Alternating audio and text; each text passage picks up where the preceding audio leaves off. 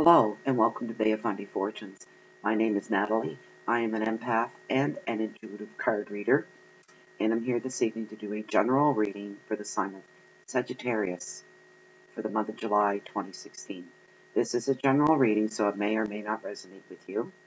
If you find you like this reading and you'd like a private reading with me, I do provide private readings, and the information that you would need to contact me is all found below in the description box right below this video. And if you go to my site, beneath the picture of Crow Island that you'll see, there's a small paragraph, and that entails all the details of how the private readings work for Fundy Fortunes. So if you also like to say thank you for all your likes and your shares and your visits and your views. And if you haven't subscribed to the Fundy Fortunes yet, please do. Every time I post a video, after you subscribe, you'll be alerted via your email that I've done so. Alright, so I've gone ahead and laid the cards out. I have 5 cards out. And for those of you that may be new, for the online readings, I use my Oceanic Tarot deck and my one significator. For the overall reading that I read at the end is from Tarot. Okay, so on with the reading. The very first card that I drew for you this evening is the Six of Wands, and it represents success. It brings brilliant success after hard work, and others will be drawn to your light. You may receive special attention for your work and an offer of love from a new romance proposal of marriage. The advice of this card: please don't hold back. This is your time to shine. You deserve this success. And the keywords are victory, education, awards, love, proposals, strength, and ceremony. And what a great card to start your reading. This is the general feeling and vibration over the reading. Okay? So that's not bad. So the second card that I drew for you represents your work and finance. And it's a King of Cups, and he's about understanding. He's a magnificent looking gentleman. I really like him a lot. Some of these cards are very beautiful.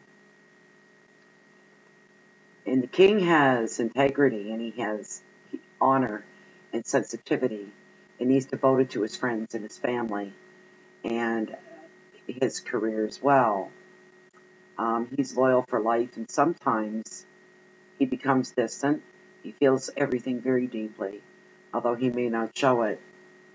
This is the You card. The king indicates to have balance and empathy with others and fairness. He's the ideal male partner. The advice is to follow your emotions. No need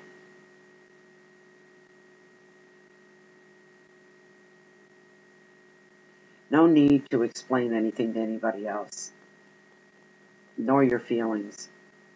Trust that you are right.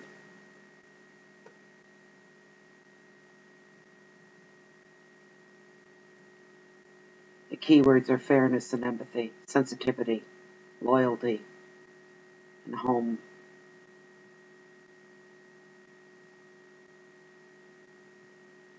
It almost, Spirit is saying that where this is the You card, you are going to be making some kind of purchase,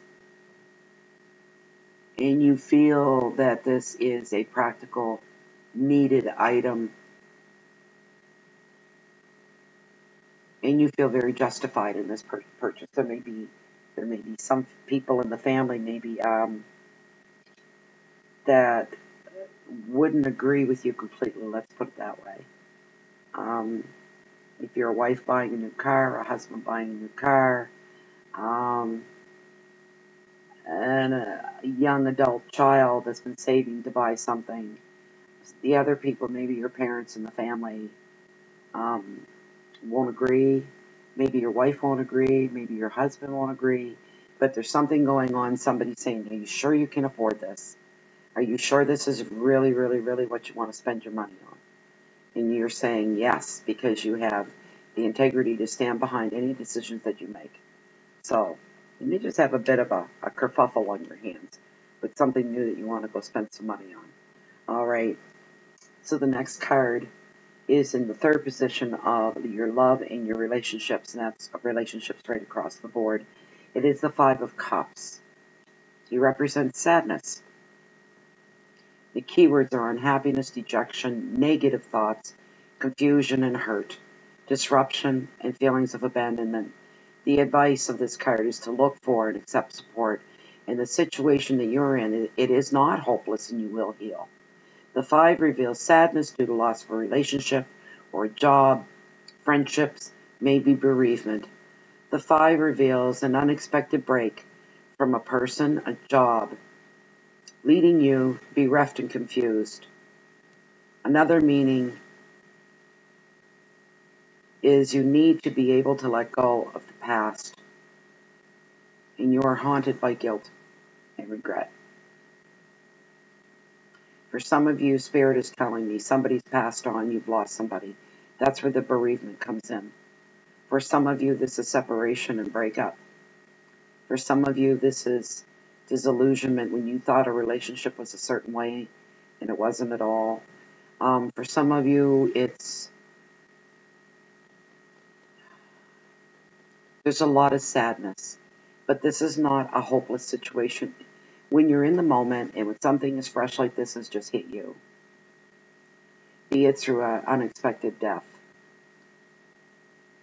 be it through breakup of relationship, there's a very, very light nudge that somebody may have just lost somebody through suicide. And you're feeling completely confused and lost and you just don't understand it. And you can't wrap your head around it. This is a very sad card. But there's always hope. Even within this card, there is hope. And little by little, day by day, when we say we heal and time makes things better, well, when it comes to separation through death, and if we're deeply, deeply grieving and we've been bowled over by it and it's knocked the wind out of our sails of life, it can leave such a melting pot of emotions. There's anger, there's hurt, there's sadness, there's overwhelming grief, just pure, raw, grinding grief. And the one that, if someone is suffering from loss of someone they love through a suicide, there are feelings of guilt and regret. If I hadn't done this, if I had done that, and you go back and you go forth and you go forth and you go back, and it's not going to change the situation. The only thing it's going to accomplish is tearing you apart. You're not responsible for what somebody else's hand has done to themselves.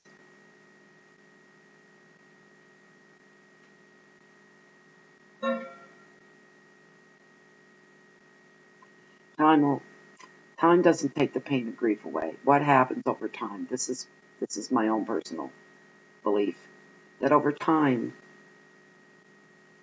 you get better at dealing with the grief and holding it together when you need to hold yourself together. You get stronger in that way. You have a shield and you know when to bring it down and to shut that part of you down that's grieving, because grief is with you 24/7. It doesn't take a break. It doesn't go away. Over time, you get better at controlling your emotions and your heartache. That's what time does. So in a sense, it's kind of a healing. The self-control is a healing. Because for those of you that don't understand grief through death, that have never really had anybody close to you pass on where you felt your whole soul was turned inside out, imagine if you had somebody that the most important person in the world to you just went away. And they're somewhere on the planet, but you don't know where. And you don't know when they're coming back, if they're ever coming back. And every day that goes by, you don't miss them less, you miss them more. And more and more. That's how it is with grief. You don't stop missing them. At some point you accept what has happened. But you're going to miss them more and more as time goes on, and your heart will ache, and you will pine for their presence.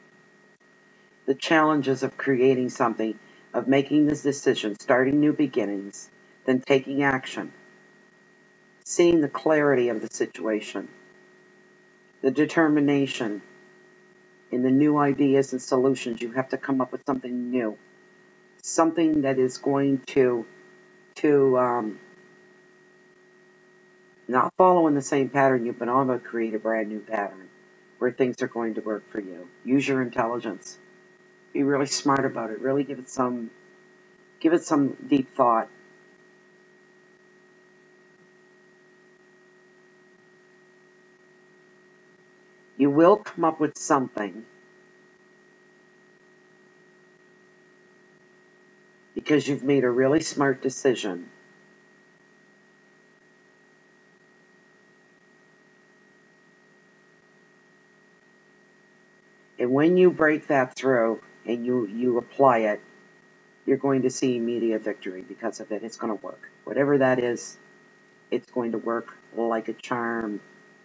So this looks really good. There are challenges, and you are going to find this a challenge because just making extra time in your life for your family, your children, your better half, there are challenges when it seems like everything is all tied up in you. It's like having a job, a demanding job, and um, it's trying to fit and prioritize. Prioritizing things can be very, very, very challenging. In a perfect world, if it wasn't for us having to work for a living, keep a roof over our heads, we'd have all kinds of time. But when you're working full time and you're out there in the world, these things become challenging. There's no getting around it. They become a problem, not with resentment, but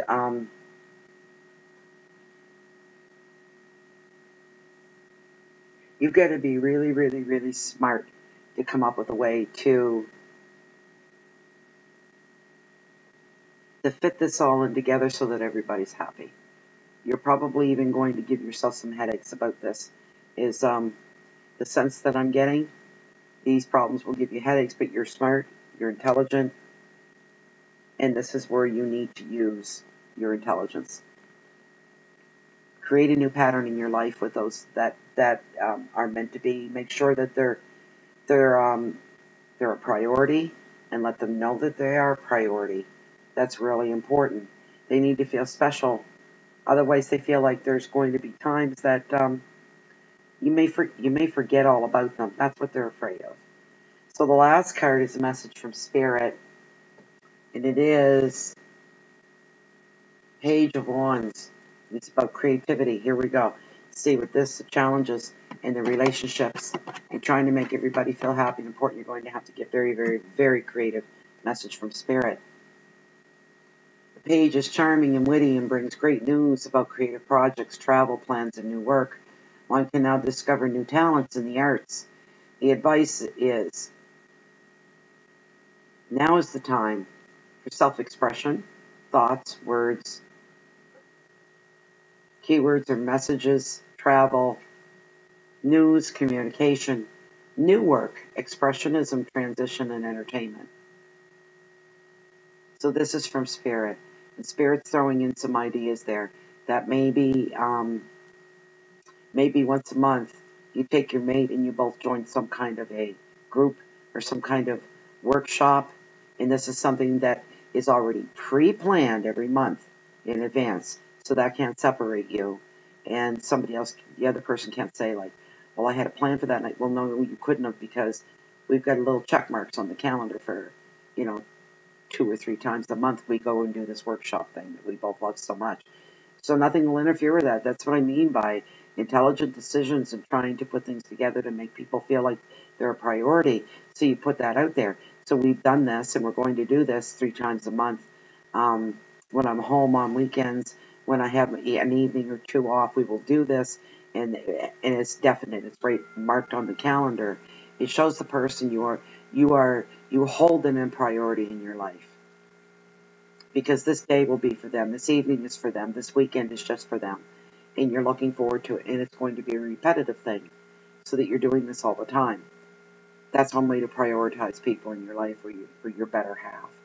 So, whatever it is that you're going to get into, it will involve the arts and it will be entertaining. These will be times out and away from home, time spent together. And it could be this, it could be a young person. The page usually represents a young person, children or young adults. And this person is going to probably feed you some new ideas. And they are the deliverer, mostly always, of messengers. So it looks like a young,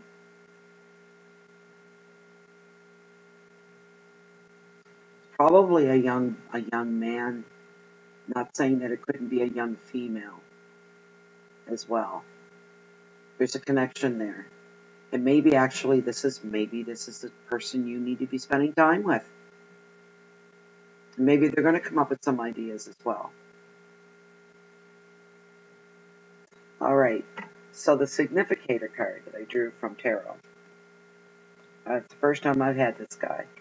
I like to see some new cards coming up. For those of you not familiar with the tarot cards, like I have 2 decks, which is nothing. I know some readers online have like 19 or 20 decks.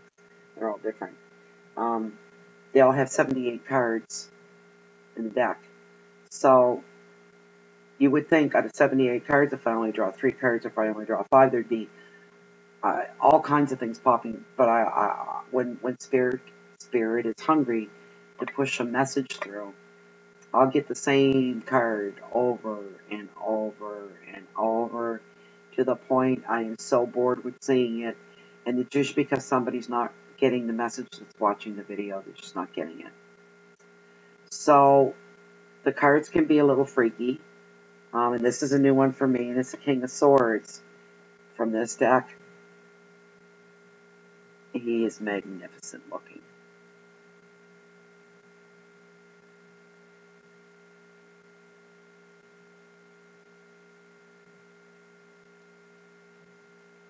King of Swords. Let me get my book out for him. This is your significant, very significant to the reading.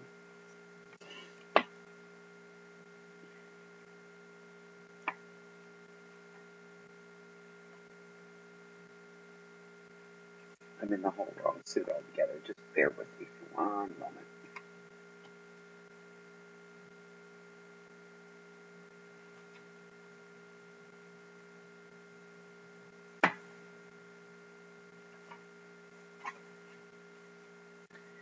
Here he is. Similar to the King of Cups, the King of Swords carries an aura of intimidation. Both are silent and serious. By tradition, the King of Swords is an expert on law, politics, society, and communication.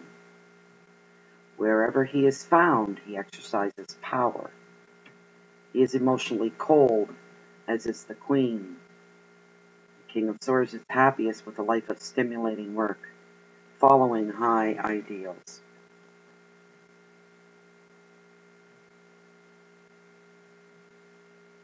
And for some of you that are tied up, as we were talking about, it doesn't have to be a job or work related. It could be something else entirely. Sometimes people volunteer. It takes up a huge part of their life. Sometimes people are taking care of their family members. That would take up a lot of your time. Because this is your reading, Sagittarius, you need to be stimulated all the time. You don't like being bored. You don't like not having anything to do. Everything you do needs to have a common sense factor behind it. It is the beginning and the middle and the end of everything. In the beginning, it's something that you want to try. And in the middle, it's something you're doing. And in the end, it's the end result. What's the point to it all? Whatever it is, it has to be stimulating.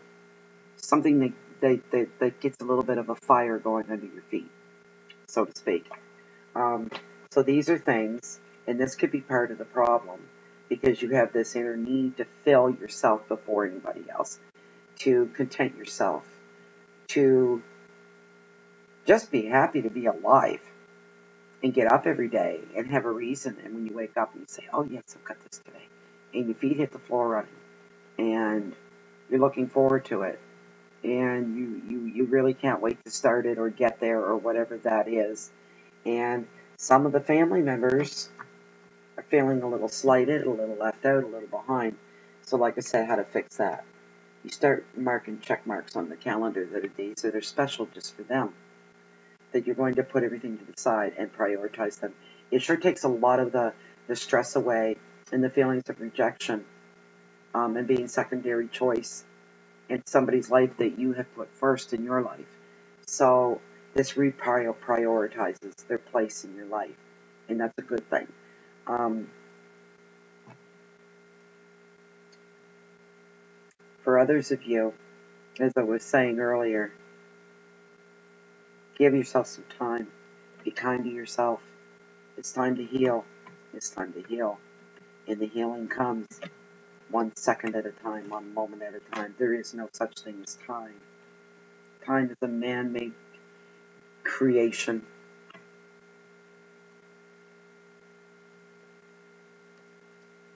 But as life flows through, you'll get stronger, and you'll get better, and you will find joy and happiness again. Guaranteed, promises. Promise. As long as you don't give up, you have to hold on. You may never have the answers that you seek,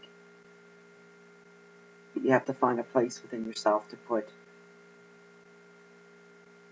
put these places in your heart that you'll always hold there. That's it, my friends. Dear Sag, that is your reading for July. A little bit here and a little bit there, a little up and a little down. If anything, it isn't. It's not boring. So all I have left to say to you is, I hope you have a really good July. I hope you enjoy it. I hope it enriches your life. I hope you come out at the other end of July a much more well-rounded, well-balanced, happier, solid, more grounded person.